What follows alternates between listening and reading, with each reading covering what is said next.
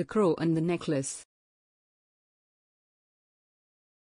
Once a crow and his wife built their nest atop a huge banyan tree beside a river. They were very happy there. But when the female crow laid her eggs, they were in for an unpleasant shock. A huge snake who lived in a hole at the bottom of the tree came up and ate all their beautiful eggs. The crows were helpless with anger and pain. "You can't let this wicked snake eat our children anymore," cried the female crow bitterly. "You have to find a way to save them from him," she said.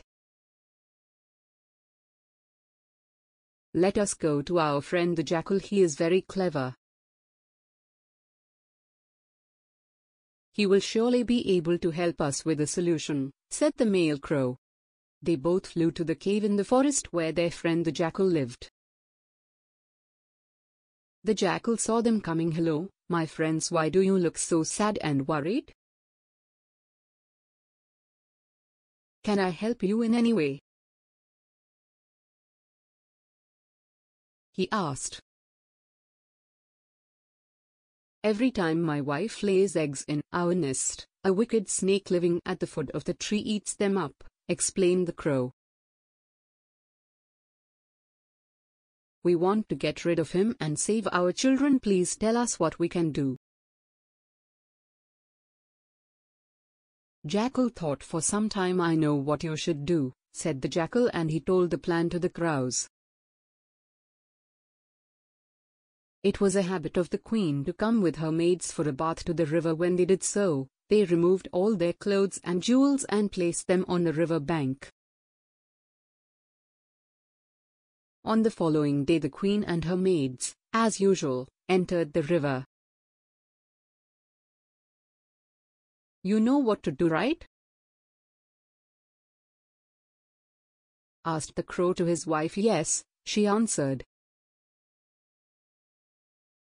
Both of them flew over the pile of clothes and jewels. The female crow swiftly picked up a precious pearl necklace in her beak. At the same time, the male crow began to call loudly to gain the attention of the queen and her maids. "Oh, those crows have taken my pearl necklace!" cried the queen. "Guards!" she cried. "Get that necklace back from those pesky crows!" Her guards chased the crows, shouting loudly.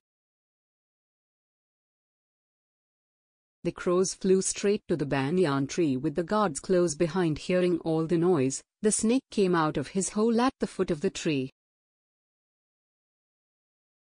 Immediately, the female crow dropped the necklace right where the snake was. "Look out! There is a huge snake near the necklace," alerted one guard. Before the snake could realize what was happening, the guards attacked him with sharp spears and killed him. The guards then picked up the necklace and took it back to their queen. The crows thanked their friend the jackal for helping them get rid of their enemy.